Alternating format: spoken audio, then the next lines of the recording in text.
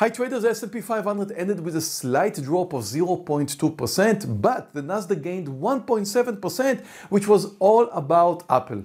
Good Apple quarterly reports together with the news of increase in Apple shares by Warren Buffett led to a jump of 13% in the share price and helped the Nasdaq index to gain or to finish in green territory.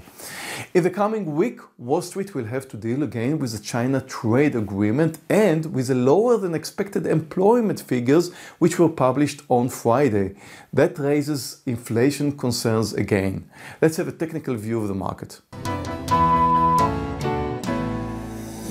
When we look at the S&P 500, we can see consolidation. The market is just going sideways. However, take a good look at the support line of the 200 moving average. That's a simple moving average which supports the market, and the resistance line which is around the 2700, and that's the 50 moving average. So we're moving in between those lines. We're playing ping pong between those lines, and we will make finally a decision soon. But again, we have no idea which direction. Since the market finished up on Friday, therefore it is more likely for the market to continue higher this week.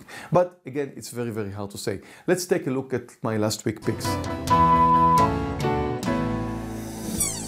My first pick last week was Nike long. Nike did not trigger, so therefore we will wait for Nike to trigger, hopefully sometime soon.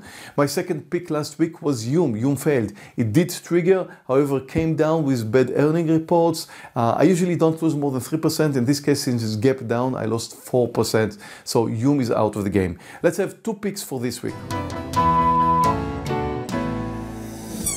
My first pick for the week is COP long over $67.30. A very nice technical formation for a breakout over the highs. Nice trend. ConocoPhillips is a producer of natural gas and oil. And again, if the market is going to continue higher, then we have a very good chance with COP long. My second pick for the week is Cisco long over $46.16. Cisco has a very nice consolidation area at the top. It's a networking and communications producer. And if it's going to move over the highs, especially if the market is going to help, we may have a very nice breakout in Cisco. I wish you a great trading week, and I'll see you next week. Thank you for watching this video. Before you go, we invite you to take Tradenet's free trading challenge. If you succeed, you will receive free trading education and access to a $14,000 funded trading account that will allow you to trade from home and keep 70% of your profits. Click here to sign up for this no-risk, no-cost offer. If you like this video, please subscribe to our YouTube channel where you can view many more stock trading videos. Questions or comments, please submit them below.